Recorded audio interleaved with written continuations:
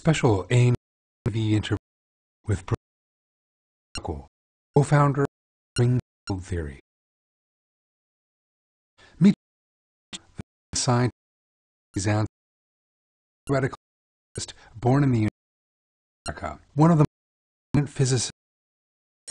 Professor Kaku has written many books and has appeared in countless radio and television programs. Michio Kaku is known for his contribution to the popularization of science and has researched such subjects as black holes and the expansion of the universe.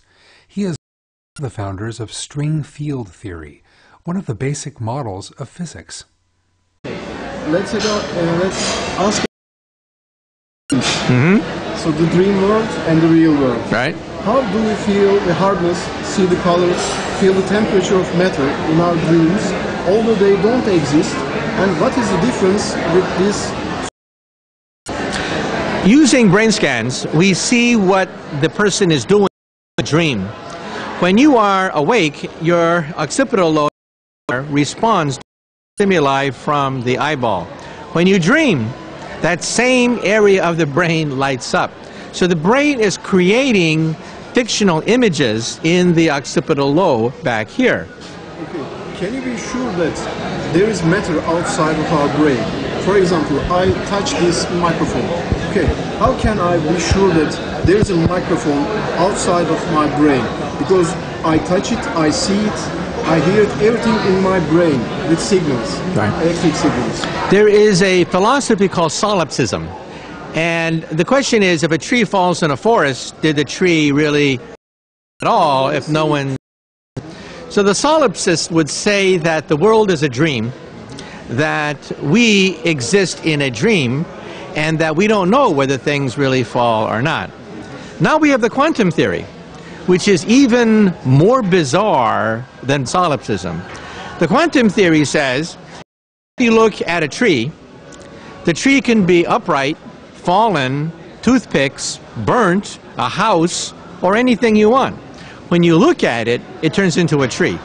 In quantum theory, the Bohr interpretation says that the process of observing something determines its existence, which is worse than solipsism. So then the question is, Schrödinger's cat. Schrödinger's cat is one of the deepest boxes in science. Cat in a box. Is the cat dead or alive?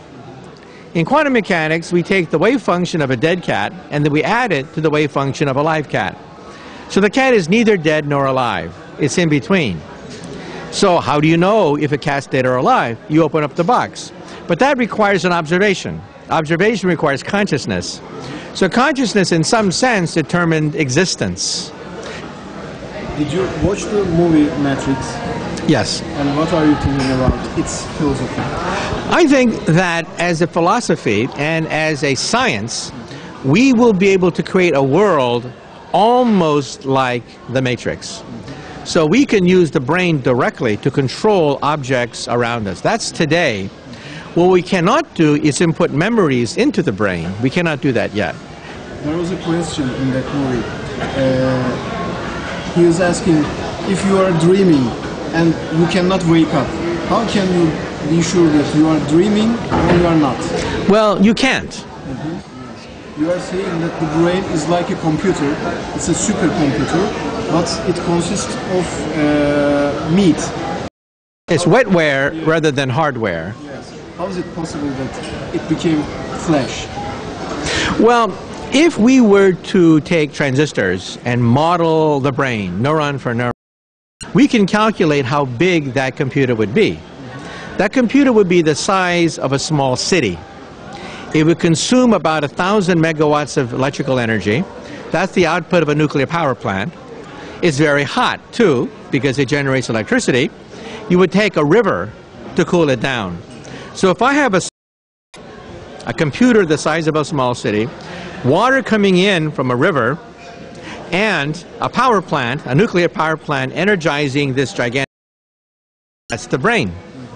But our brain does not generate 1,000 megawatts. It generates 20 watts. 20 watts. It's not the size of a city. It's this big. How is that possible? Because, first of all, the brain is not a computer.